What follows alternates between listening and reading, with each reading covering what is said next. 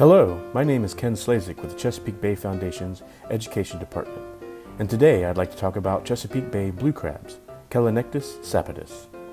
What are some things we know about blue crabs? Blue crabs are arthropods, which just means jointed foot. Other arthropods include shrimp, scorpions, arachnids, and insects including centipedes, butterflies, and even houseflies. Blue crabs are crustaceans, a group which includes other crabs, shrimp, crayfish, and lobster. Crabs have an exoskeleton, which means it has to molt or shed their hard shell to grow. They are soft crabs for a period of time until their shell hardens up again. Blue crabs have 10 appendages, which makes them a decapod. The appendages have specific jobs. The claws in the front are for food gathering and defense.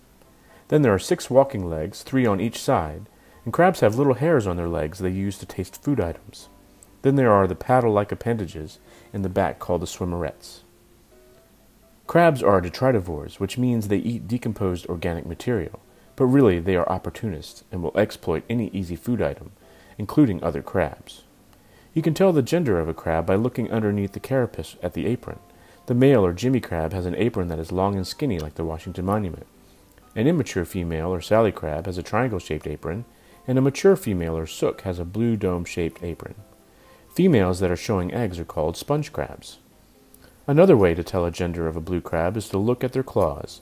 Females have bright orange claws, and males have dark blue ones.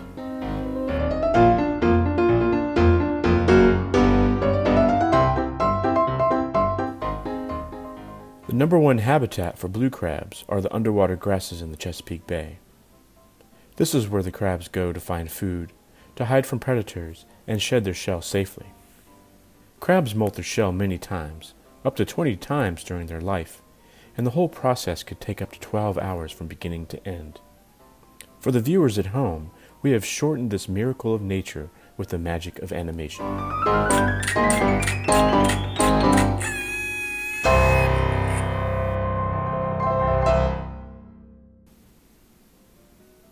Once her shell has completely hardened, she can defend herself from predators, and then move on to a new location, to a much-needed meal.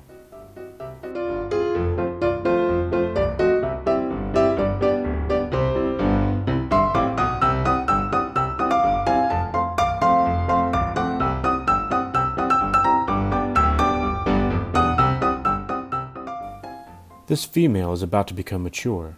She requires a mate. Females only mate once in their entire life, during their last or terminal molt.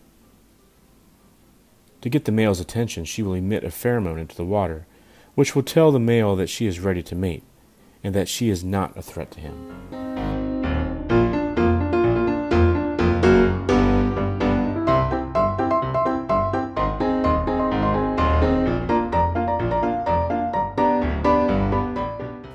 The male is allowed to settle down on top of her and cradle her in his legs. He will protect her from predators and other potential mates. When crabs do this, they are referred to as a doubler. They'll then retreat to the privacy and safety of the grass beds.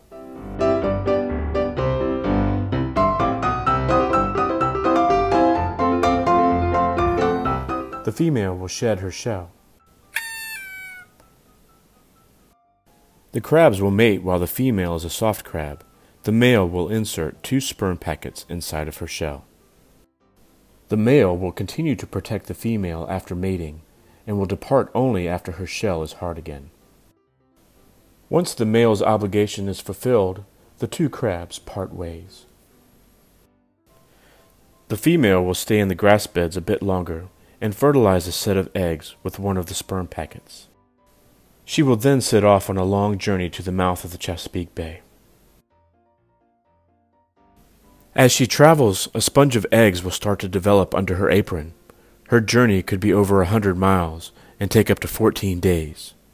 Her eggs will continue to develop over this time and become darker and darker. She will pass over grass beds and oyster reefs, eventually reaching the mouth of the Chesapeake Bay. When she reaches her journey's end, she will wipe the eggs from her shell and release millions of individuals into the ocean, where they will hatch and start their life as plankton. A crab's first life stage is as a zoea, barely a millimeter across, vulnerable in the Platonic jungle. Only about 1 out of every million crabs will make it to an adult to reproduce and make more crabs.